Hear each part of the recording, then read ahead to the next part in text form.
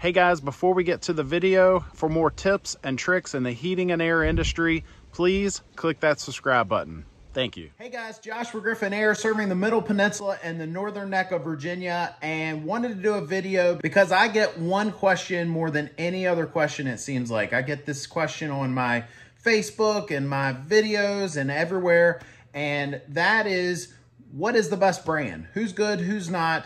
And one common trend that you'll see across our industry is most heating and air guys can just about all agree that the brand matters less than who installs it.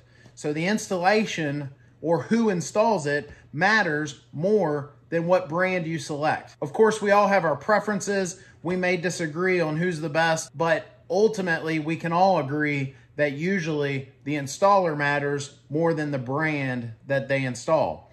And so the question becomes, I've actually gotten this question, what does that mean?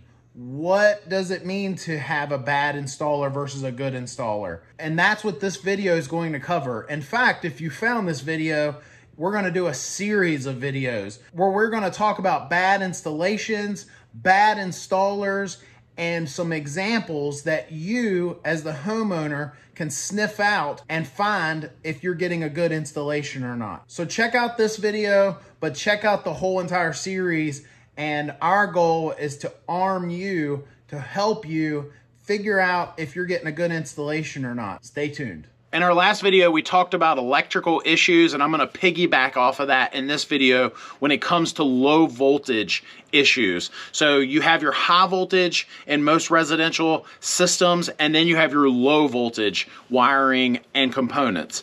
And so I'm going to go over some of those issues. One thing we see all the time is folks just throwing caution to the wind when they're installing their low voltage wiring. It's exposed to elements that it shouldn't be.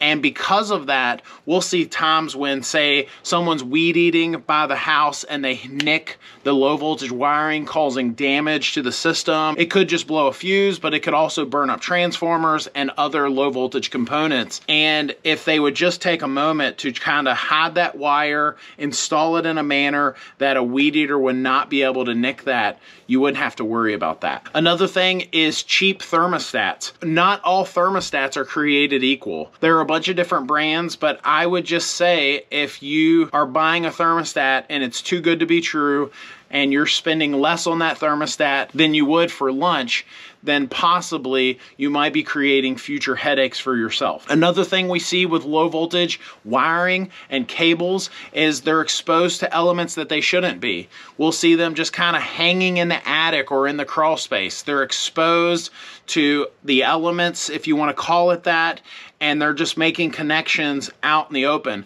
I've even seen outdoor units where the low voltage wiring is hanging out of the unit and they just connect it right there. It's just not a good practice. Is it a safety issue? Maybe not, but it's still not good for your system. It's not a good installation, and it's not a good practice. Another thing with low voltage cables is a lot of thermostat wiring will have multiple conductors in the same cable. So for example, one of the most common cables that we use is an 8-conductor cable that will run between the indoor and outdoor units. We'll see where installers did not strip the cable itself properly. They'll just take a pair of crimpers or wire cutters and they just cut into the sheathing and pull it off, not realizing they've now nicked wires. There's a proper way to do it. You're supposed to actually separate the wires. There's a stripper string in there to pull it back, allowing you to be able to strip back those low voltage sheathings and not nick those wires. Another low voltage issue we've seen is holes in the cabinets. We have seen outdoor units with literally they'll have some sort of a hole in the bottom and a worm can climb up in there. Ants, other types of critters can climb up in there and cause issues. We literally had a high dollar board. Now luckily it was under warranty and the manufacturer went ahead and honored that warranty, but we had a board that was over $1,000 just for that outdoor board, and a worm had climbed up in there and burnt up that board. And I've kind of touched on it again before, just sloppiness, just wires hanging, nothing cleaned up, everything just kind of thrown together, wires exposed to the elements, things just sloppy, and it's just not a good practice We've seen wires being able to get up against things that they shouldn't, which then causes problems that you wouldn't have had they just taken a moment to clean everything up and go from there. And then finally, one of my pet peeves is bypassing switches. We see folks, when they install their low voltage components, they'll bypass switches, float switches. I have probably seen more condensate pumps with the float switch on top not wired in, the float switch not wired in, than condensate pumps that have been wired in and installed properly in my career. Hope that helps.